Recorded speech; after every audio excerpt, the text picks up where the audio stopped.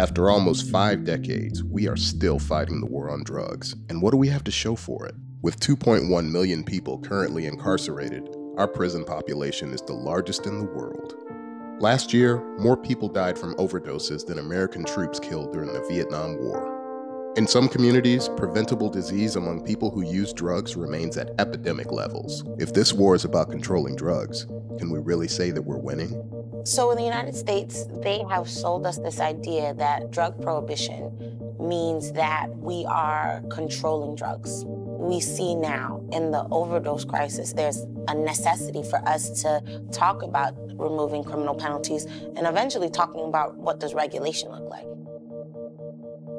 Imagine a country that once suffered from record-breaking overdose deaths. Now imagine that country figuring out a solution that not only worked to prevent those overdose deaths, but also to help people who use drugs get treatment on demand if they wanted it.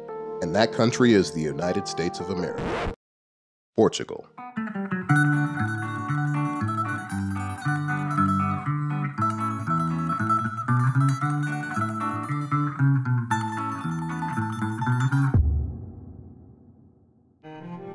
Portugal was in the midst of an overdose crisis.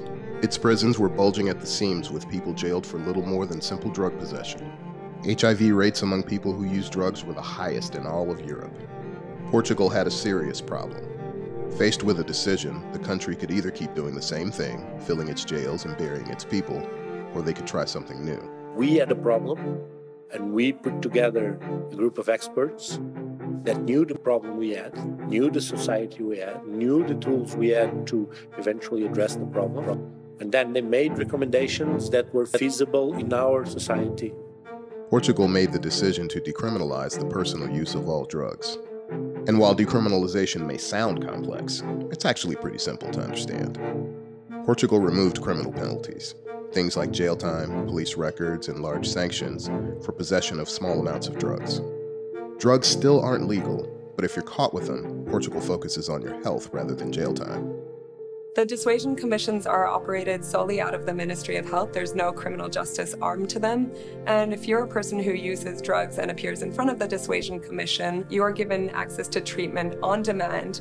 If you don't want to or can't stop using drugs, harm reduction services are available to anyone who needs them. Portugal began looking at the problem through the lens of health and safety in 1998. Under decriminalization, the framework to deal with problematic drug use was moved from the Ministry of Justice to the Ministry of Health, an agency far better qualified to deal with the complex needs of people who use drugs. We are replacing courts, but the way we work is completely different from the court system because we work under the Ministry of Health. So you do not need a judge to decide upon those cases. It can be, for example, a sociologist like myself. My focus when I see a drug user in front of me is health issues. By putting healthcare first, Portugal adapted their system to address the needs of their population, including people who use drugs. Overdoses declined, new HIV infections declined, as did rates of infection for viral hepatitis. Violent crime decreased, as did teenage and problematic drug use, and people's access to drug treatment increased by 60%. The results weren't perfect, but they were pretty good. We cannot end drug use. It's part of our societies, it's part of our lives. Many times people say we cannot regulate drugs or we cannot legalize drugs because they are dangerous. Cars are dangerous. Technologies are dangerous.